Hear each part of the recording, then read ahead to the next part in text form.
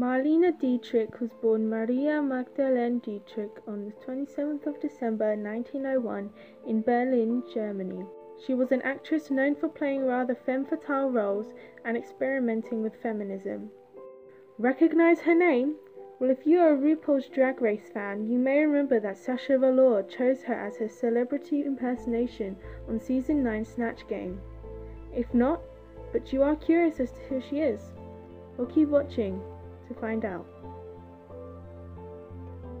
Marlene grew up studying languages and music in hopes of becoming a professional violinist, but in her late teens she started to attend a drama school despite failing the audition, landing small parts on stage and film. As a result of a wrist injury, she started to look more towards acting and gave up on music. She was the youngest daughter of Wilhelmina Elizabeth Josephine and Louis Erich Otto Dietrich. Unfortunately, when she was just 6 years old, her father died. Her mother remarried to a lieutenant of the name Edward von Losch. She soon combined her first and last name to make Marlene and had her first job as a violinist in 1922. When she attended Max Reinhardt's drama school, she worked mainly as a chorus girl in many of his productions. In 1923, she made her film debut in The Little Napoleon. Major stage shows she participated in include A Midsummer's Night Dream and Back to Methuselah. Marlene's first leading role was Stasha in The Woman One Longs For in 1929. However, her breakthrough role was in her first sound role as Lola Lola in The Blue Angel. After this, she made her first American debut in the Paramount Pictures film Morocco in 1930. Nazi Germany was on the rise and tried to essentially bribe Marlene to return to Germany, which she refused. As a result, she took a major part in propaganda during World War II, trying to keep the morale up of the American soldiers. She also participated in the morale operations Black Radio by producing music to make Nazi propaganda less effective. Along with Bing Crosby and other American singers, she recorded a song to be played on a radio called Soldatensender, which means Soldiers Radio. Marlene's song Lili Marlene was particularly popular.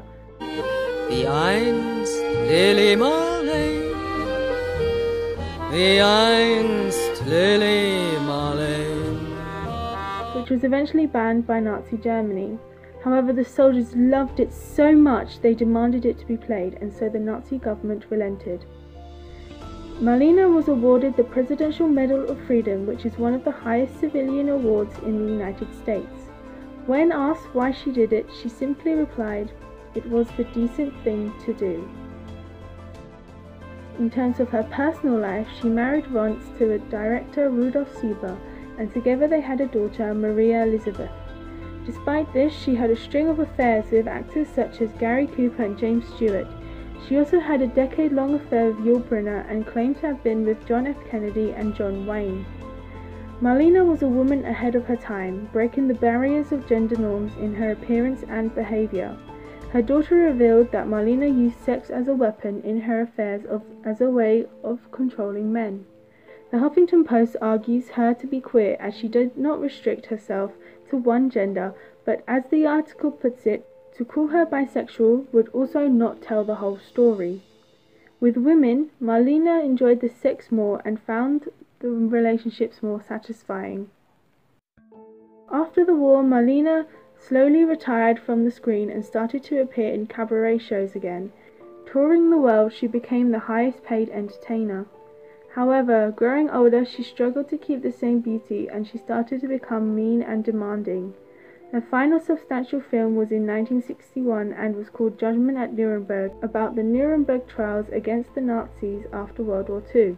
Her last ever appearance on film was in 1975 in Just a Gigolo alongside David Bowie.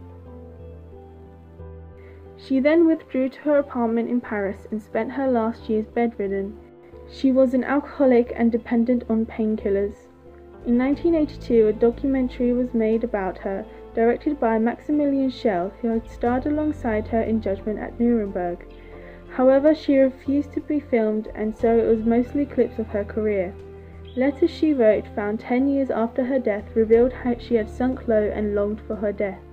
She sorely missed her husband, who had died in the 70s. Marlene Dietrich died on May 7, 1992 in Paris due to renal failure at age 90, and was buried at a Roman Catholic church, La Madeleine.